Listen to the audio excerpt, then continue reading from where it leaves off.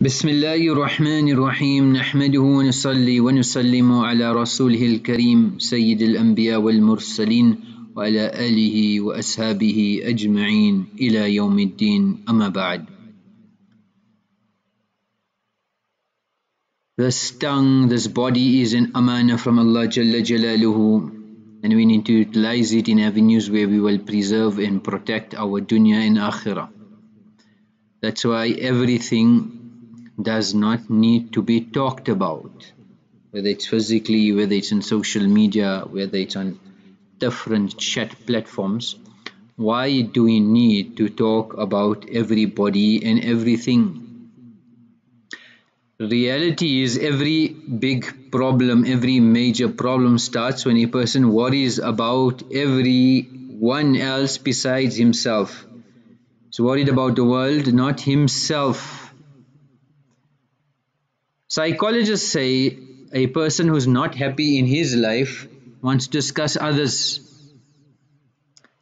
So we have been encouraged to hide the flaws of our own flaws and the flaws of others as well. So privacy is an important usul, is an important principle in deen. That's why it is said, when you throw dirt, you lose ground. When you throw dirt, you lose ground. So Quran also explains this principle of privacy, not exposing the faults of people. وَلَوْلَا إِذْ سَمِعْتُمُوهُ قُلْتُمْ مَا يَكُونُ لَنَا. And why did you not, when you heard it, say, it is not right for us to speak of this. It's not right for us to discuss this. It was slander, it was accusations. We shouldn't have been discussing this.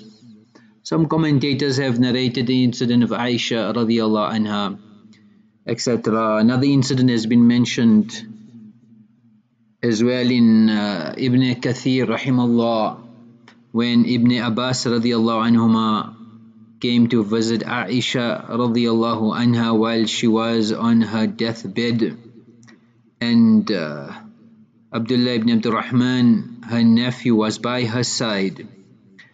So he informs her that Ibn Abbas has requested permission. He is one of your best sons. So she replied, spare me from Ibn Abbas and his praise. He is a reader of the book, he is glorified, Allah has been praised, he is a man of knowledge. Give him permission so he can bid you farewell. So she gives permission.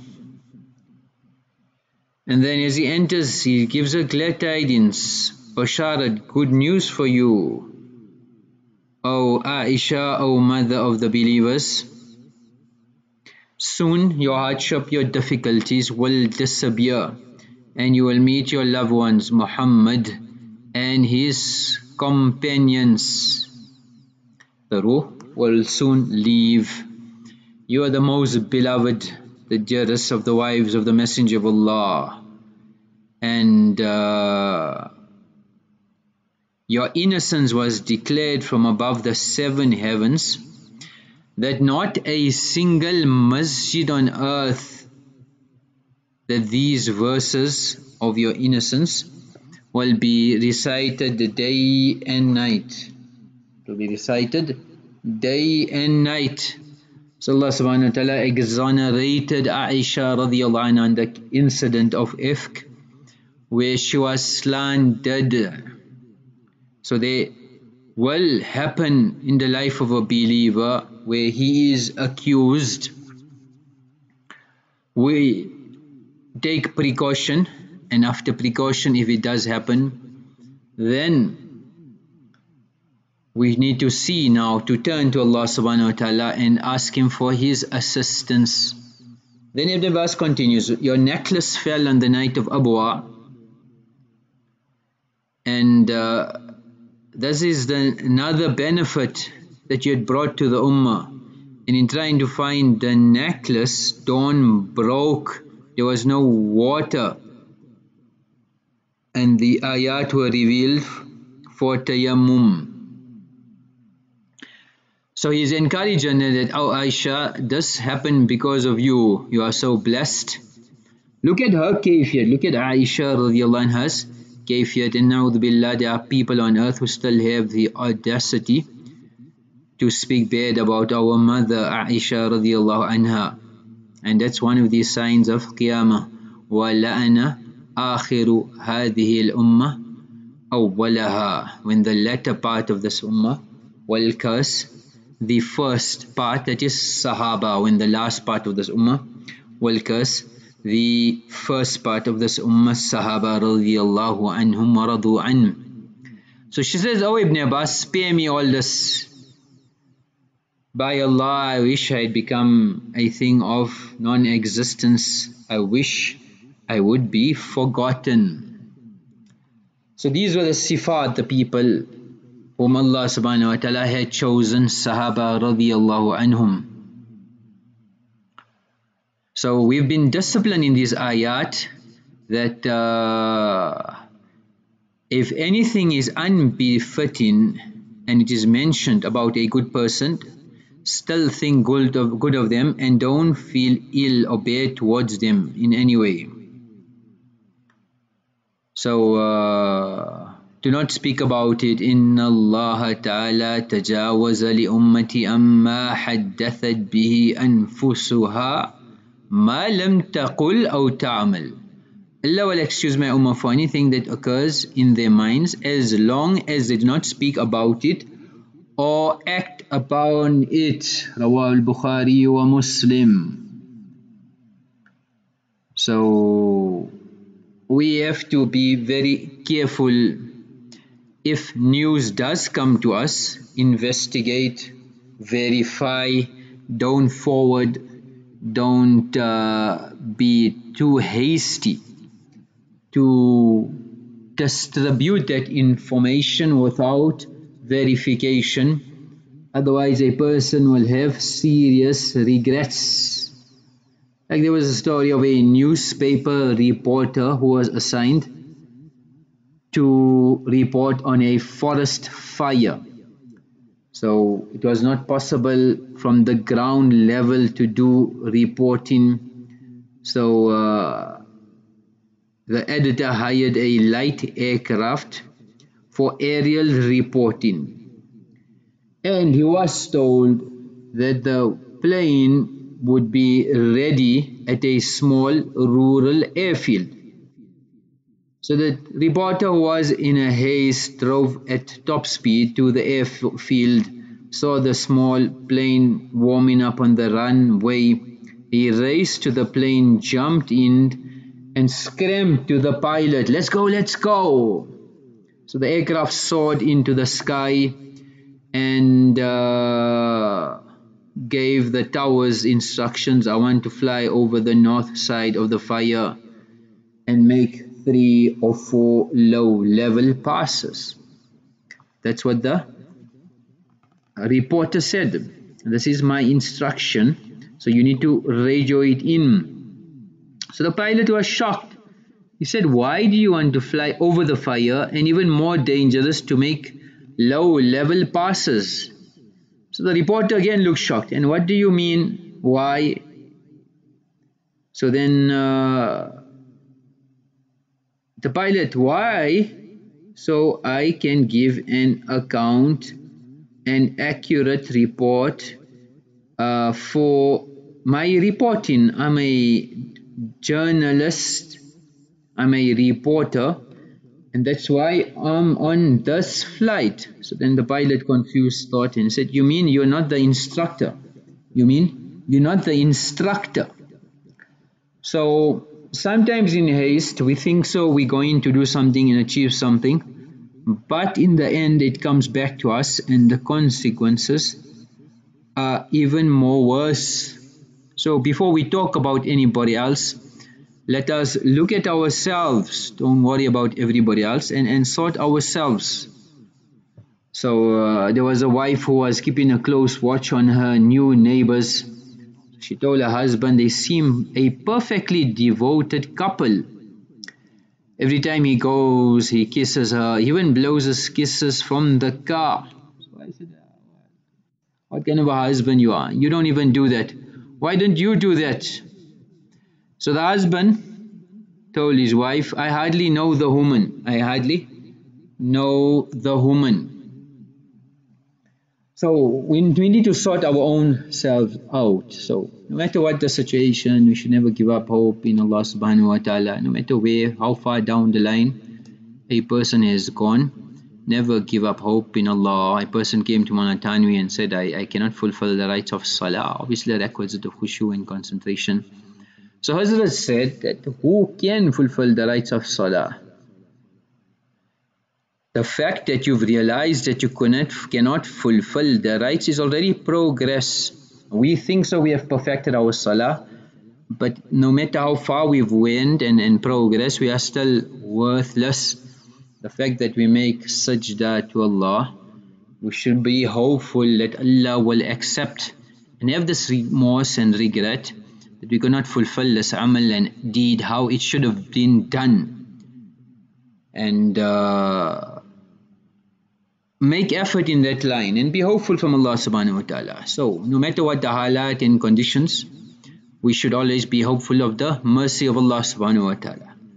With regards to privacy, these home assistants, modern gadgets, Amazon Echo, Google Home devices, so Alexa, hey Google, all these devices conduct searches, display videos, voice command. So these will report, and you will find that there's a lot of evidence that proves that even Amazon admits that the employees can listen to you through these devices, and they keep the recordings inevitably. Likewise Google as well. So Allah knows best. So the more devices we put in our home, the more vices may enter. So if you want to stay away from vice, keep away from the device. Likewise, you get this fancy doorbells by Amazon, etc. And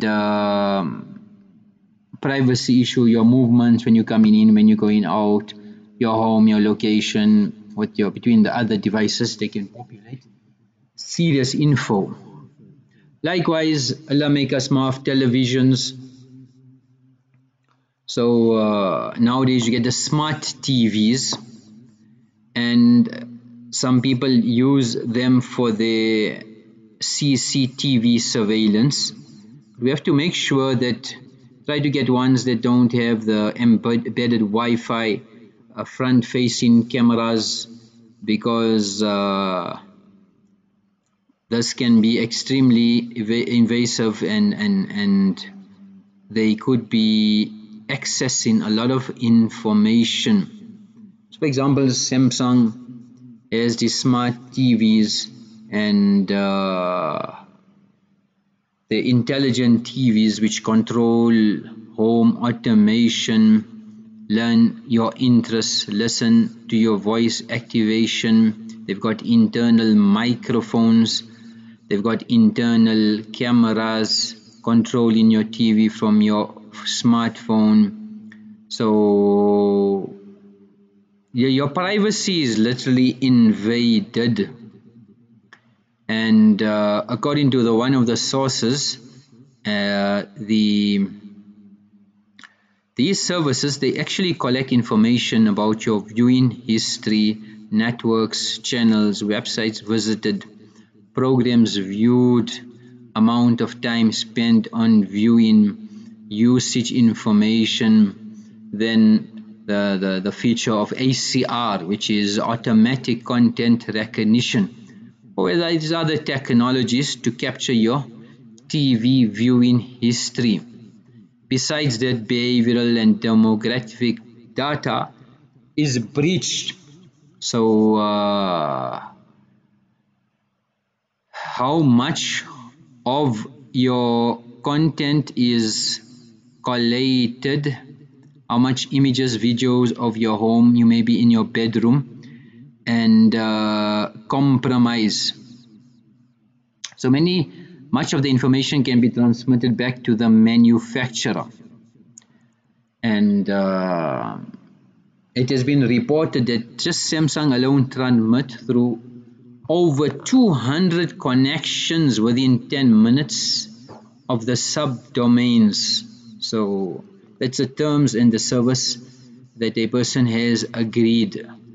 So many gadgets, example, even the Kindle, Amazon collects and stores all the details, and they profile you as well.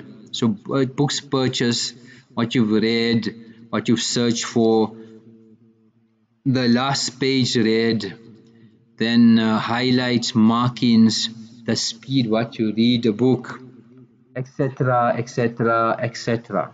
So this data that is collected, the log is very dangerous. One is the information that's breached, but by accessing this data, and law enforcement agencies, or whether it's a civil litigation issue, then your reading habits could be used against you. So we have to be very cautious. Likewise, this recently DNA kits. So a person purchases this kit, and after doing the home tests with a swab or saliva sample, you send to the company, which now captures your genetic code. So they provide for you a map of your genealogy. So that's your family history, potential diseases, etc, etc, etc. But how much of this information is shared with other agencies, sold to third parties, and it could come back and bite a person as well. And a simple thing like this: why would the Pentagon in 2019, in an internal memo, they urged their military personnel that they shouldn't be taking any DNA tests, stating that it can create security risks which are unreliable, negatively affect service member careers. So these are things. We've discussed fitness trackers as well between Google and Apple, and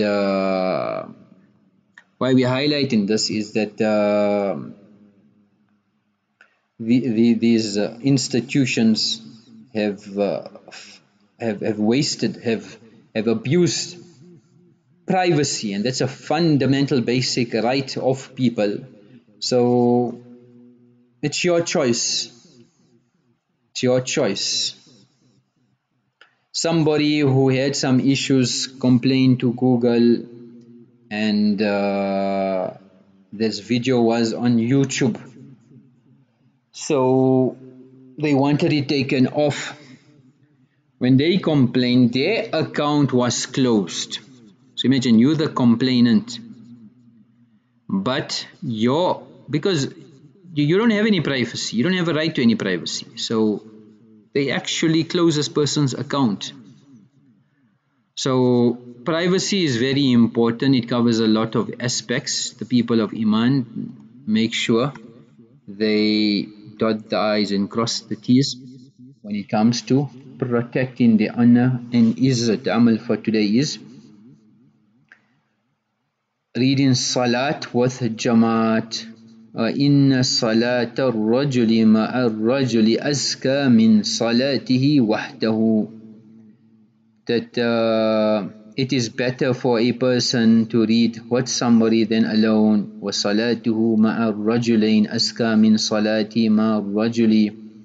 And two people reading Salah are more purer, more better, more virtuous than reading alone. وكلما كثر فَوَحَبُّ إِلَى اللَّهِ عَزَّ وَجَلَّ. The more the number, the more the increments in that salah, the more beloved it is to Allah.